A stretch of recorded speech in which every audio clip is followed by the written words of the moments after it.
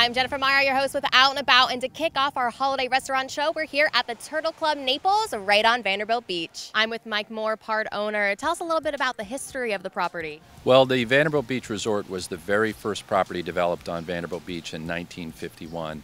And since then, it's been operating as a hotel with my family as the owner since 1968.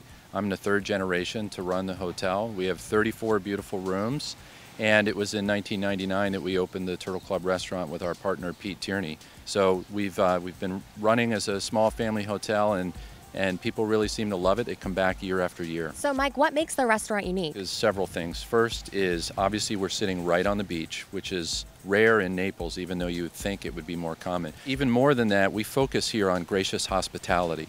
And gracious hospitality is more than just service. Hospitality is about how you make people feel, creating a welcoming, friendly atmosphere that goes way beyond just the standard service that you would receive everywhere else. Patty, tell us about this gracious hospitality Mike was telling us about earlier. We provide gracious hospitality by providing a memorable experience for all of our guests, and we really take care of our guests so they have a memorable experience here on the beach. So tell us about the food in front of us.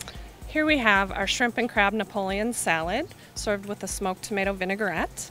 And our second dish is a toasted almond honey salmon salad served on a bed of mixed greens and seasonal fruit. And how can we get a hold of the Turtle Club, Patty? We can be reached at theturtleclubrestaurant.com or give us a call at 239-592-6557.